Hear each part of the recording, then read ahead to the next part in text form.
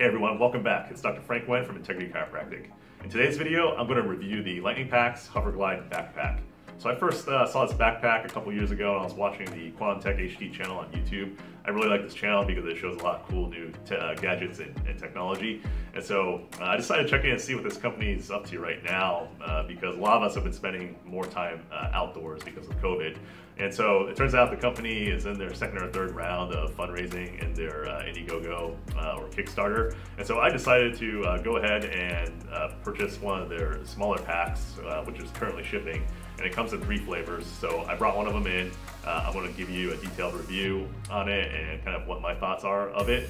And so I think this is a potentially good help for a lot of my patients, especially those of us who live in the Pacific Northwest. We like to go out and hike a lot or camp a lot. So this could be a really big help for us, especially if you might have knee pain or back pain, or if you just want to move a little bit more efficiently. So as usual, I'm super detailed with my reviews, but I've timestamped everything below for you. So if you want to just click around and watch what's relevant for you, please do so. Otherwise, we're going to go ahead and get started. So before I unbox my HoverGlide, I want to talk about the models briefly. These images are from HoverGlide's website. Of the 3 smaller models, I chose the Tactical because I like its look and it has the most durable fabric with 1000 denier Cordura fabric. The other 2 are using 300 and 200 denier. The MOLLE weaving on the outer pouch of the Tactical gives it its militaristic character and expands its carrying capacity. Aside from that, the Hiker and the Tactical are pretty similar. They both have a 30-liter capacity, and externally, it looks like they have the same number of pockets, except the Hiker has what looks like a secondary pocket concealed for security. As far as the inside of the pockets and compartments goes, I'll only be able to show you the inside of the Tactical, as they don't have pictures of the inside on their website. The Commuter appears to be a little more fashionable for moving around the city. It appears to have sacrificed that secondary pocket for a larger main compartment. It also doesn't have a padded hip belt like its larger siblings. The bags are all said to be able to handle some light rain. The 3 packs share the same 20-inch frame, so you're able to purchase additional bags and swap them, which is kind of cool. The weight capacity of all the bags in gliding mode is 25 pounds, although you can carry more if the bag is locked. I would have loved to test out the 55-liter Trekker, but it won't be available until 2021, and I didn't want to wait until then to see what it's like to move around this backpack. Now I'm going to unbox my Tactical pack and introduce you to it. I had to redub this section to streamline my tour for you. The first thing we see upon opening the box is the instruction guide, which has a link to a video tutorial. Be sure to check that out. The next thing is the operations card that you want to read slowly in detail, even though I'll cover everything that the card talks about in the video. They also have a link to an instruction video which you can check out. They also have a quick start guide that shows you how to lock and unlock the pack and set the suspension tension, and as a reminder to remove the interference bracket if you need to disassemble the frame, and of course a sticker. So right off the bat, the quality looks really good and the bag looks great. I'm no textiles expert, but I tend to be a stickler for looking at things like stitching quality and zippers, as I've had a few bad experiences in the past. I won't look at every little detail with you on video, but it's something I like to take a look at. So one by one, I'll go over each of the compartments and take a look at some of the features. The first thing you see here is the external pouch that has the MOLLE weaving on it, which defines the look of this Tactical pack. Some of you know about these already, but I'll put up a link to a cool video I saw if you want to learn more about these modular attachment units. So this pouch has a buckle that fastens it to the main body to be secured. I'm unbuckling it here to reveal how big this pouch is. It has a hole at the bottom of it, so this is obviously not for holding small or loose items. I'll now open the small stash pocket that's small and is just big enough to fit my hand. It has a soft cotton fleece feeling liner. This will be great for small items that won't tear up the liner. Now I'm opening up the secondary pocket. It's medium-sized and looks like where you can organize some small notebooks, papers, or pens, or small electronics, and maybe some snacks. It has 2 shallow pockets, a medium-sized one with more depth, an elastic pocket, nylon pocket, and another medium-sized pocket above the first one. There's an additional zipper to reveal a fairly large pocket behind all the other ones. It looks like you could place a tablet, keys, wallet, or additional notebooks here. Now I'm opening the main compartment, and this bag is definitely pockets galore. On the back side of the secondary pocket, we find another large pocket with a nylon mesh liner. There's a couple of buckles, much like the ones you see in the travel luggage, where you could probably secure some folded clothes or other flat items. Undoing those buckles gives you access to the Velcro strap that closes the water pouch sleeve.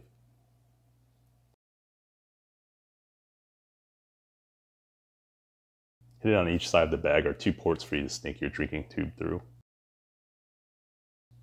I like these water resistant zippers as well, they're nice. So here you have your chest torso harness, and this can be adjusted up and down by the clips they're attached to. The same clip also serves to lock your water tube. There's a bungee cord sticking out of it, as this is the free end of the suspension system. I'll show you how to deal with this later. And here's the hip pads, which are also detachable from the bag. So turning sideways, here you can see the suspension frame assembly. Inside there are several pulleys that make up the track system that you can see when we turn to look above. One half of the frame is strapped to your back, while the other half is decoupled from your body by the suspension system, which allows it to move 180 degrees off phase from your gait, as every time you move there's a small up and down motion in the body that occurs with each step. So by decoupling the main load from our body, the idea is we won't need to accelerate this extra weight upward with each step, and we won't need to absorb it as much when we come back down on the other foot. This is supposed to translate to less peak forces, which are generally experienced in the lower extremity, and it tends to be associated with injury risk. Okay, so I took a look at the pack instructions in detail off camera, and so I'm going to show you basically how we unlock this backpack, because it's not totally apparent right off the bat.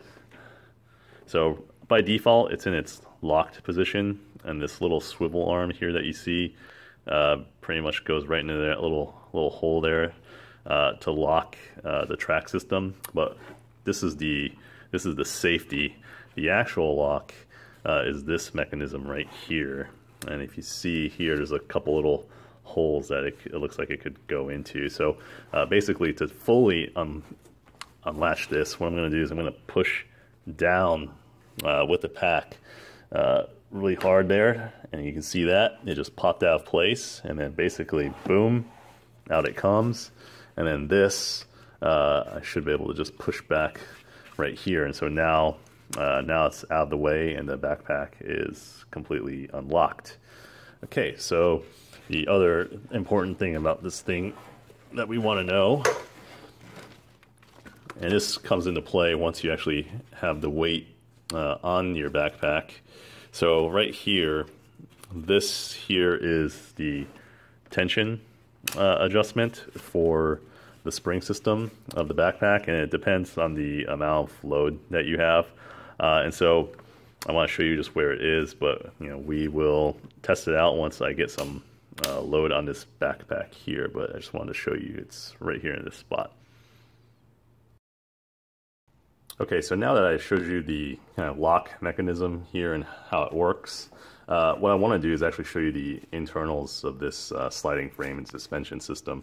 And so to do that, what we're going to do is actually remove the pack from the frame. And so for the three smaller designs, they actually share the same frame, and so you can actually purchase the other bags, and so they're all swappable.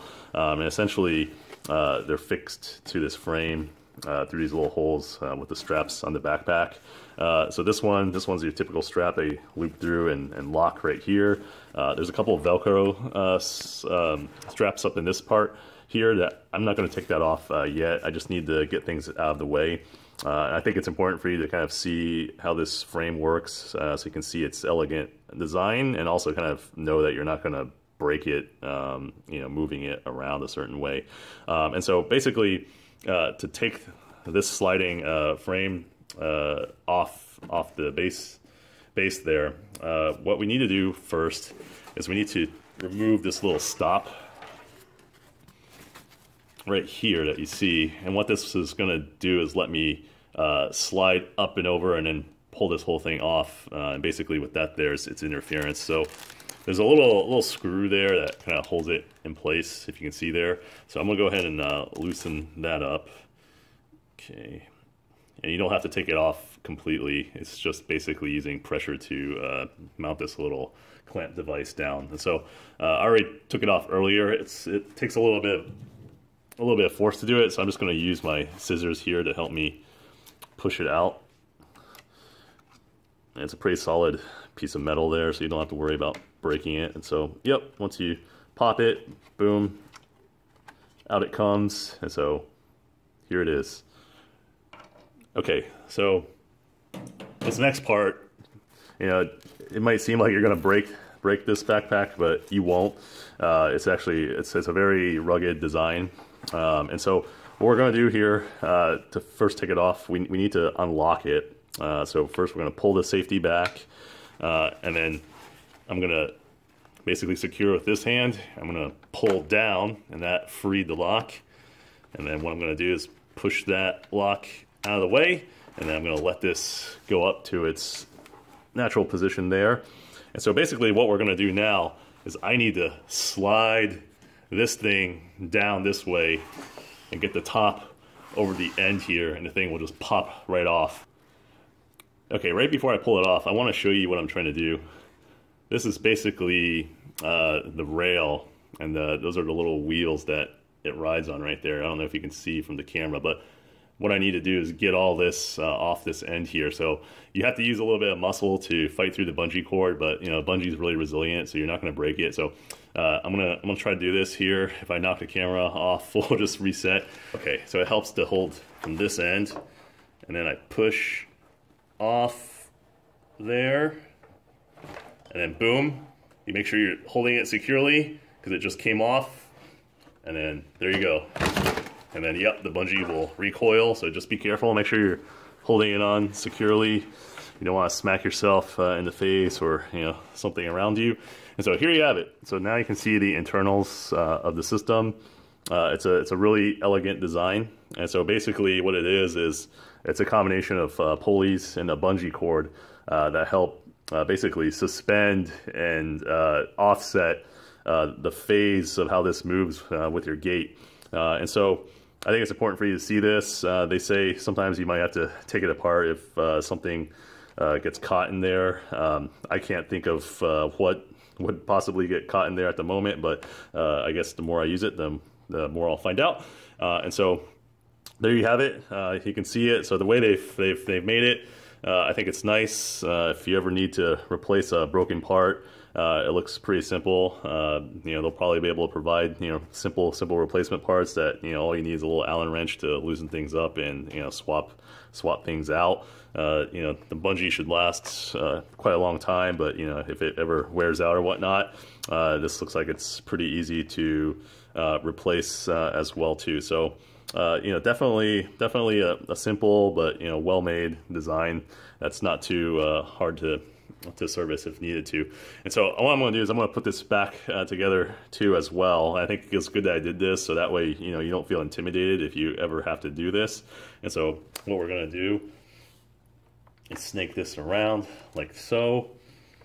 And so putting it back on is actually a little bit harder than taking it off was, because what happens here is on this upper pulley, I need to pull the bungee cord so I get enough length so I can snake around the top here and then force this thing back up that way, and then I have to get it back on the tracks. So it takes a little bit of muscle to do that. So there we go. I'm going to pull around, and again I'm going to try to do this as best as I can without knocking anything over. Okay, and then, so easy to get around that first loop, and then you're going to come around, and then basically we're going to push. I'm using my body here to basically push together. So now I'm holding it with my hand, and you see I'm really fighting that pulley, and I just need to get this over those wheels there, and it will lock into place.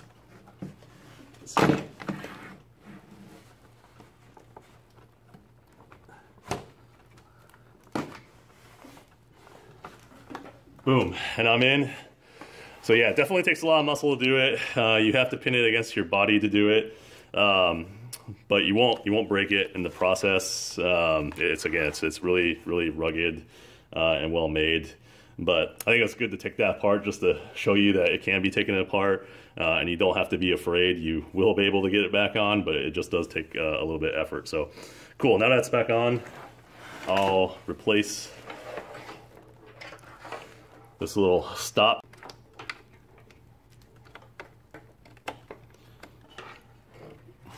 You want to get that little hang so it's right over the edge of that rail, and then And then basically now you can tighten that screw back down to secure this little stop in place.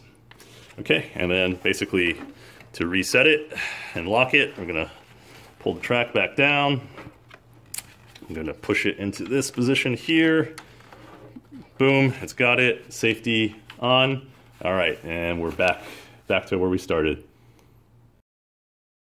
So now that I showed you the basic operations of the backpack, what I want to do is get some weight on it so I can basically show you how the locking mechanism will work while you're standing, as well as how we can adjust the spring tension to accommodate the weight we have. So I have a lot of items that I want to try to fit in this bag later to load it up as much as I can, but just to keep things simple right now, I'm going to use a little water bladder that I have, a little tablet PC, car battery, jumper, and then my GoPro, and then I'll go ahead and add a 5-pound kettlebell to it as well. Okay, so now that I loaded the contents in the backpack that I was showing you earlier, basically there's a couple things I want to show you about the backpack. So right now it's in a locked position, and so what I'm going to do is I'm going to show you how to set the spring, the bungee cord tension for this, so that it rides correctly. And so right now you can't tell kind of what the tension is, but what's going to happen is I'm going to unlock the system right here, and this is something that I recommend that you do with the backpack off, so you can set the tension in a much easier manner. So basically we're going to take the safety out, and then basically we're going to push down, and that unlocked it. And so look what happens when I hold by the straps here. So when I'm holding by the straps, the pack is basically dropping down. So that tells me there's not enough spring tension here in this system. And so what we're going to do is we're going to set it on the other side here with this lever. And basically we're going to pump up to tighten it, and then we're going to pump down to loosen it. And so basically you don't want to be in either extreme. You want the backpack to kind of be in the middle here when you're moving around. And so what we're going to do is we're going to set the spring to bring this backpack up to about this position here. And I highly recommend that you do it with it off, because if you try to do it with it on, your hand's going to get a little bit of a cramp trying to do that. And so what we're going to do, we're going to set it down, and then basically the pump to increase the tension, we're going to start from this horizontal position, and we're just going to push upward, and we're going to pump. Okay, I think that's a good spot to be in. So sometimes when you have the tension higher, the end of the bungee cord will come out here. Now there's a little channel that this bungee cord can go into, and you can just tuck it in there, but the end of it will kind of ride down into the rest of the assembly down there, and sometimes it may interfere a little bit with the pulley system. And so for me, like, one thing I decided to do is I just tucked it here when I had more tension, and it was fine for the most part. I didn't really notice it against my back there because of all the padding.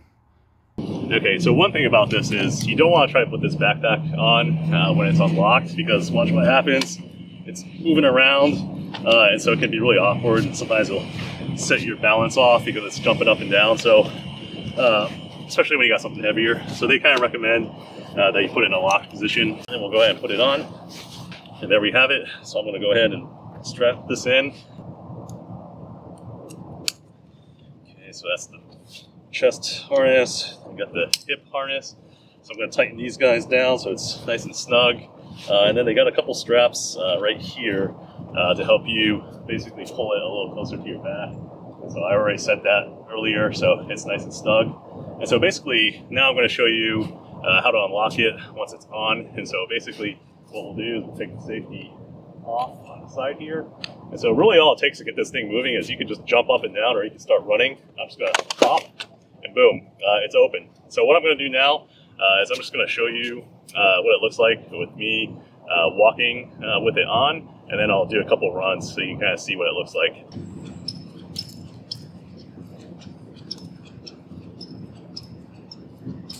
Now I'm going to try with running.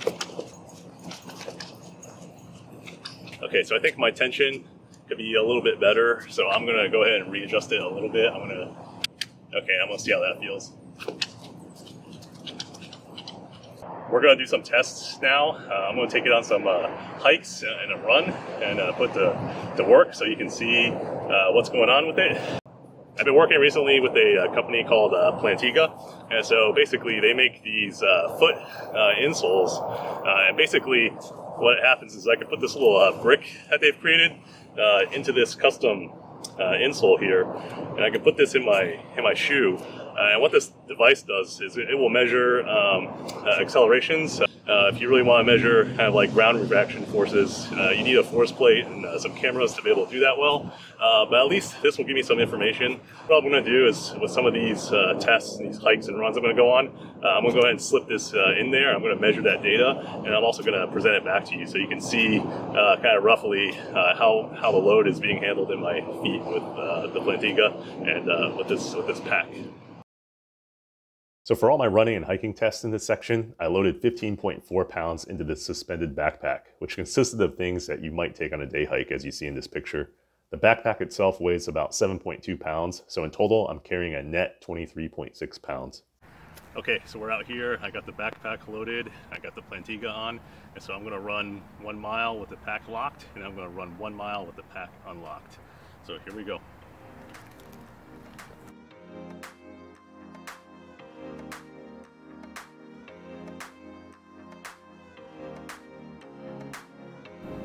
Here we go, another 4 with the pack unlocked.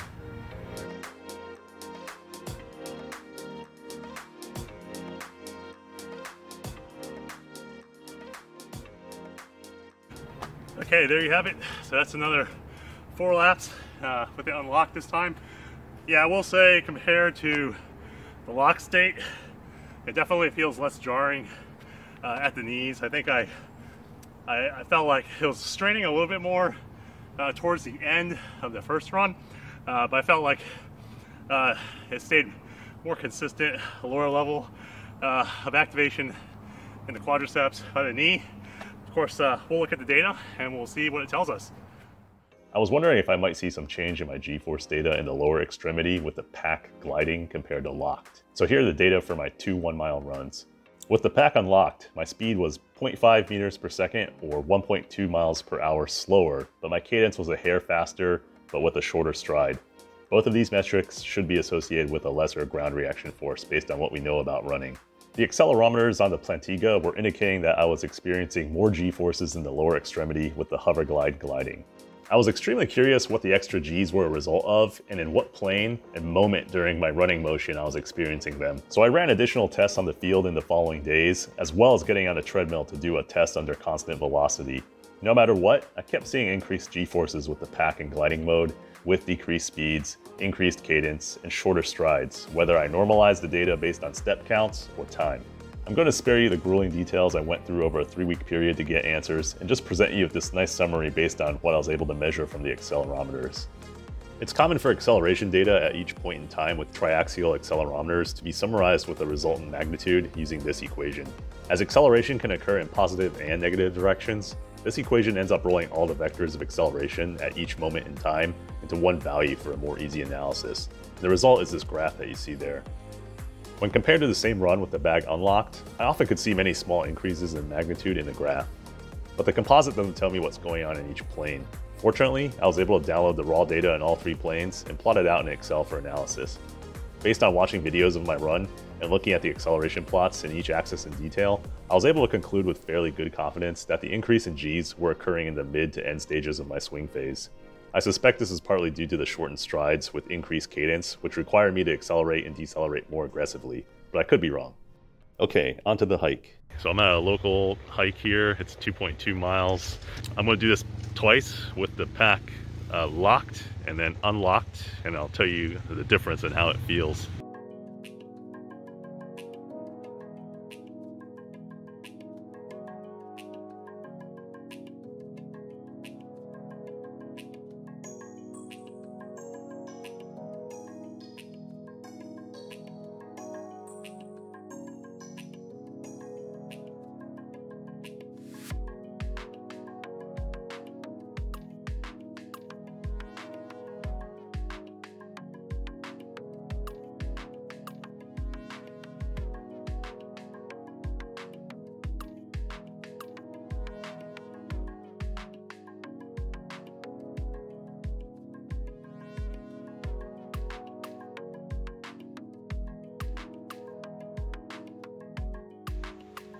Okay, so going up, it's about what you expect with a pack, but it was really comfortable. I like the straps, they were secure.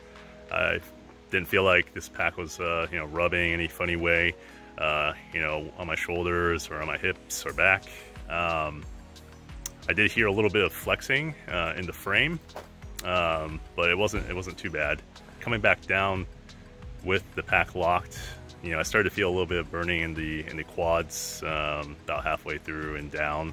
And so going up and down with the pack unlocked, going up, I felt it was about the same, but then I have a perturbation to deal with because the pack is sliding up and down.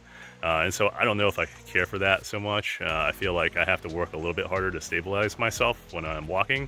I think coming down, definitely it was more helpful having the pack unlocked. I think my knees were working, a little less harder. I didn't feel quite as much burn in the quads coming down.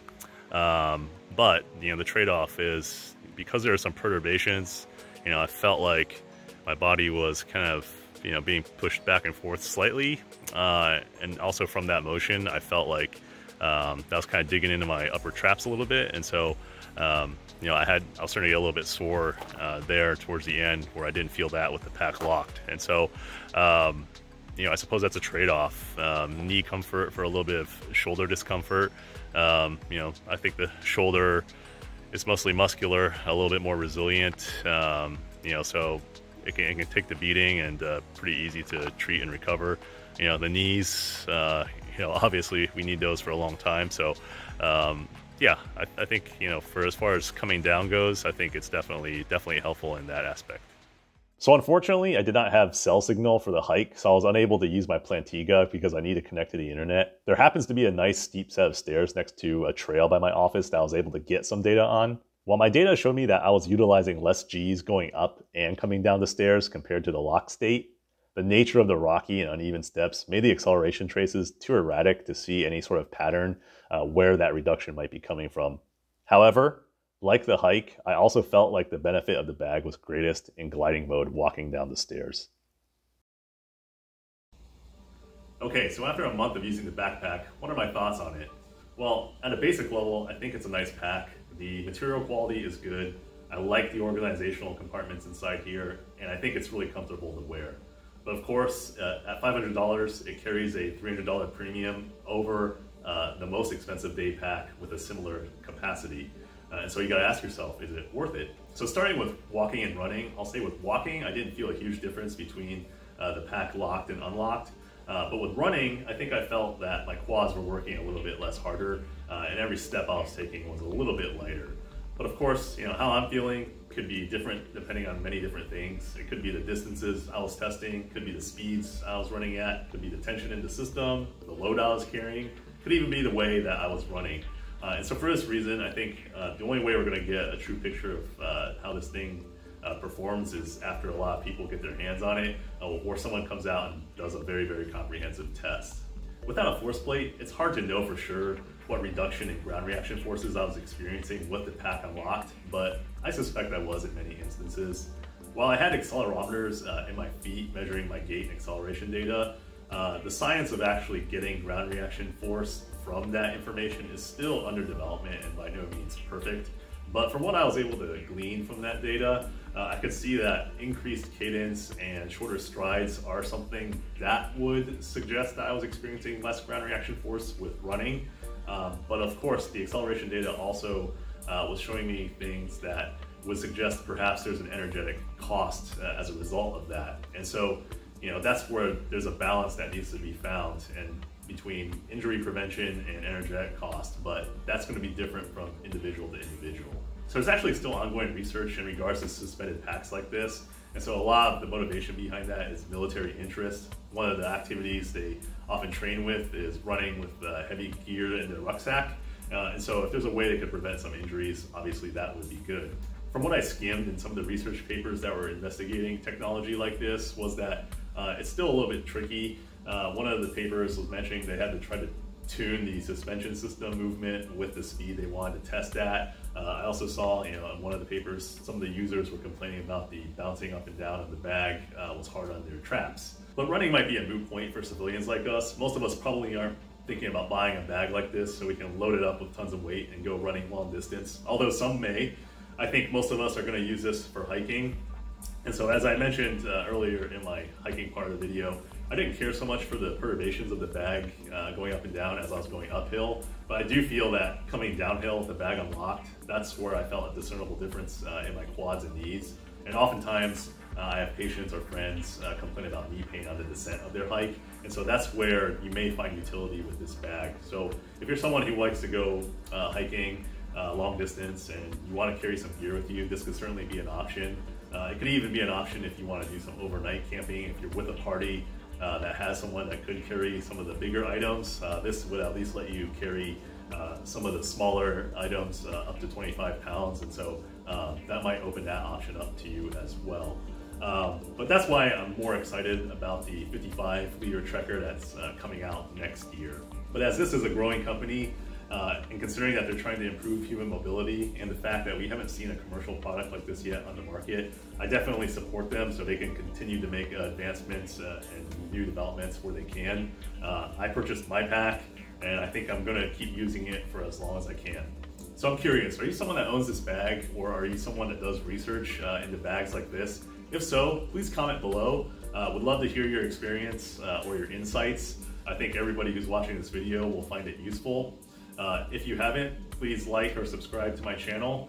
Otherwise, thanks for watching. I'll see you next time.